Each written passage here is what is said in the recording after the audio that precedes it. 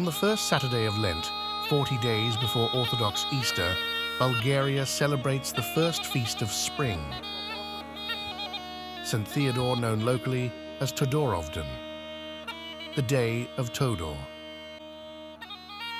Spring is associated with fertility and is believed that St. Todor rode his horse into the fields to check if the crops were growing.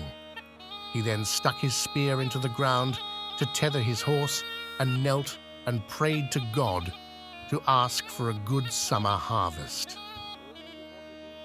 Many Bulgarian rural communities still use traditional farming methods, and the horse has always been the power tool for working the land. At the heart of Todorovden lies a beautiful tradition. Horses in Bulgarian villages are carefully washed, their manes braided and decorated with ribbons and flowers.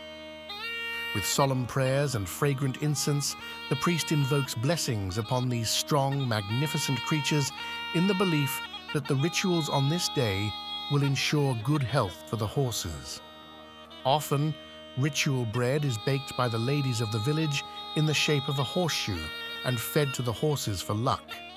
The Bulgarians revere St. Todor as the patron saint of horses, and Todorovden is often called Horse Easter.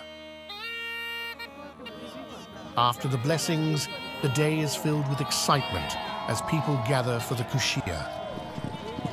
The traditional horse and cart races, thundering hooves and cheers, echo throughout the fields in joyous revelry and friendly rivalry. As the day draws to a close, Todorovden leaves behind a legacy of unity, tradition, and boundless joy. It's a celebration of community, faith, and the enduring spirit of Bulgaria.